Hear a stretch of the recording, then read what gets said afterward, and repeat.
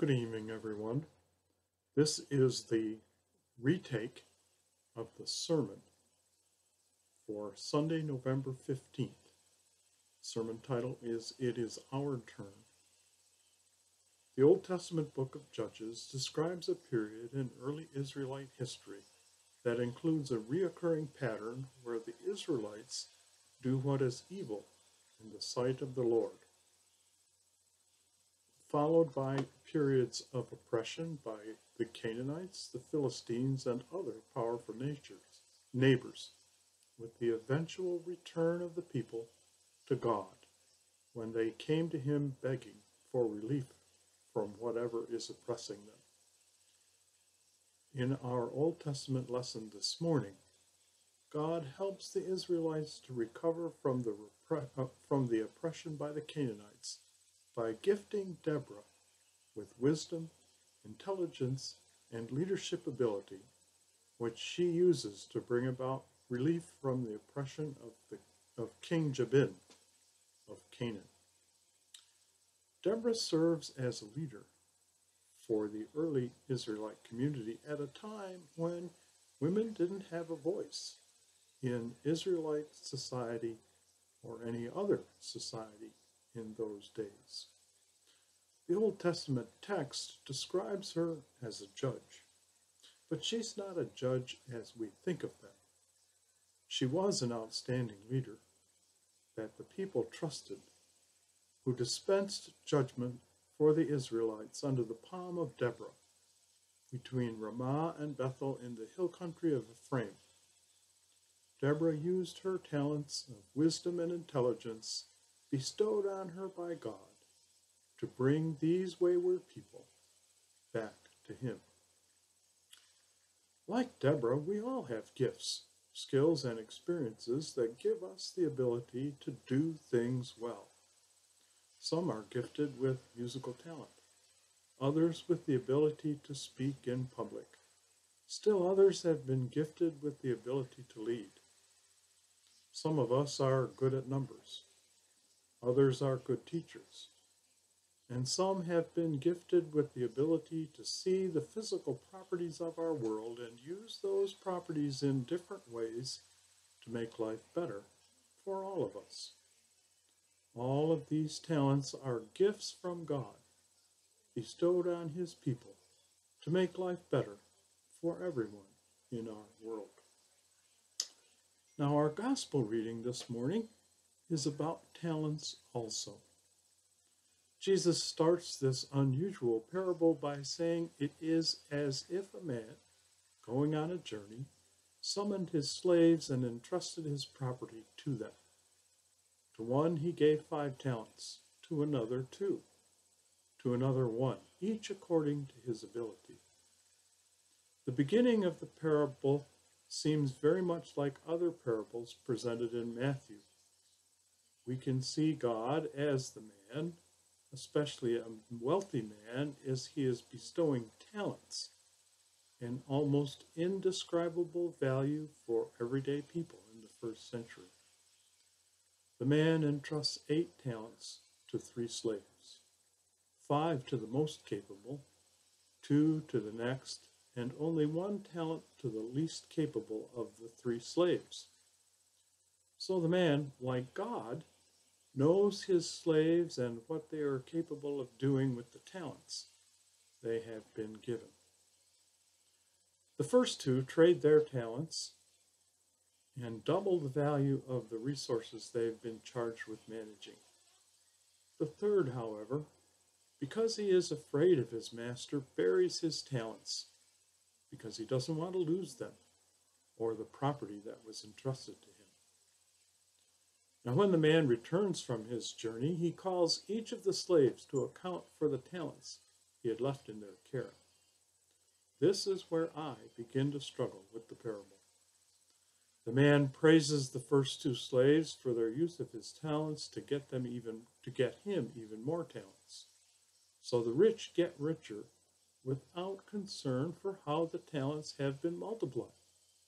And the master has high praise for those 2 slaves without giving any thought to their methods. The third slave calls the man out. He explains that he hid the talent because he knew his master was a harsh man, reaping where he did not sow, and gathering where he did not scatter seed. Here is where I begin to wonder who Jesus is patterning the man after. The God that Jesus teaches us about throughout the Gospels knows his people, gifts them with the talents necessary to accomplish his purposes, and graciously forgives them when things don't work out. This seems out of character for our gracious God, especially when the man seems to agree with the third slave assessment of him.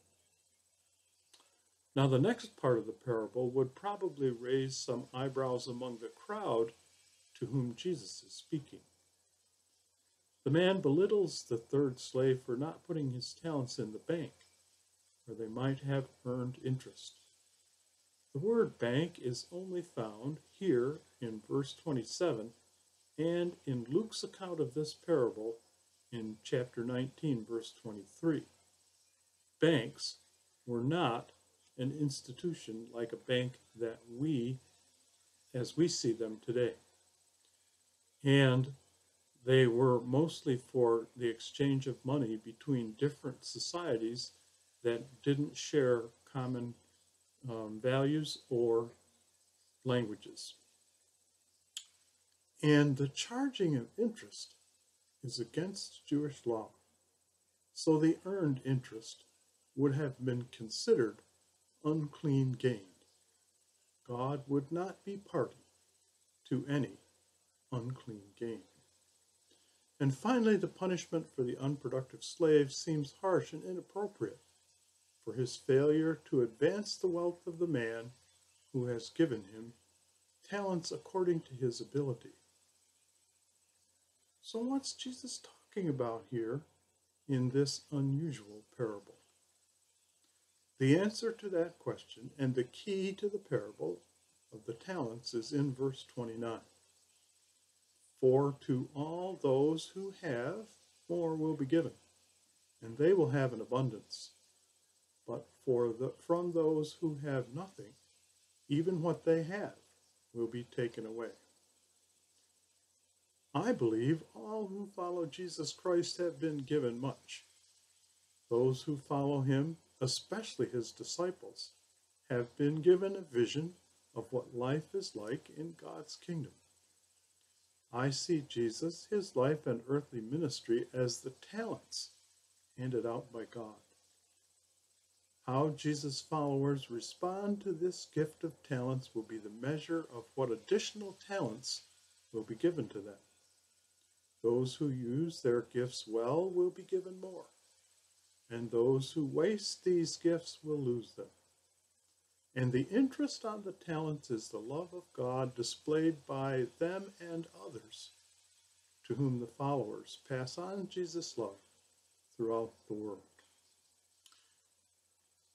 Even today, we are given much as well. Through Jesus' life and sacrifice on the cross, all people are able to receive the gift of salvation, a gift far beyond any human measure. And when we pass Jesus' love on to others, we're using our talents well to bring about the gain for God, which is the interest on his gift of talent. There are more gifts to come if we will only use the much that we have already been given to spread the good news of Jesus Christ around the world. Those who will not acknowledge Jesus as Lord and Savior have little and nothing, and what little they have will be taken away when it comes time to settle accounts with God. We have been given very much. Jesus Christ came to earth to live among us, just so he could experience life as a human being. He gave his life on the cross so that anyone who believes in him and his heavenly Father can become children of God and heirs to the kingdom in heaven. Even though we live in strange and uncertain times, these truths remain constant. God has gifted us with talents, just as he did Deborah under the palm tree between Ramah and Bethel in the hill country of Ephraim. We have been given much, and we must share that much with our gifts and talents with the world, so that others might know the gift of love that Jesus offers to everyone. The challenge for us is to pass on God's love safely, so that our gifts and talents might return to him with interest, which is the love of God from all people. Amen. The pastoral prayer is as follows. Lord of mercy and justice, you have given us so many talents and gifts to be used in your world. You've given us these gifts because you trust us to use them well and stand with us as we go about the work to which you have called us. But we disappoint you when we denigrate the value of the talents or become so fearful of failure that we don't believe we're capable of helping ourselves or others in this world. Lord, forgive us. Help us to trust the gifts you've given to us and to trust your guidance as we use them. Forgive us when we're fearful, stubborn, apathetic, or indifferent to the needs of the world around us. We ask, dear God, for your strength, comfort, and guidance for those we have included in our prayer list this morning. Be with them in whatever circumstances they face, and be with us as we minister to them and others in the world. There are always prayers that can go only from our hearts directly to God's ears. Please join me in a few moments of silent prayer.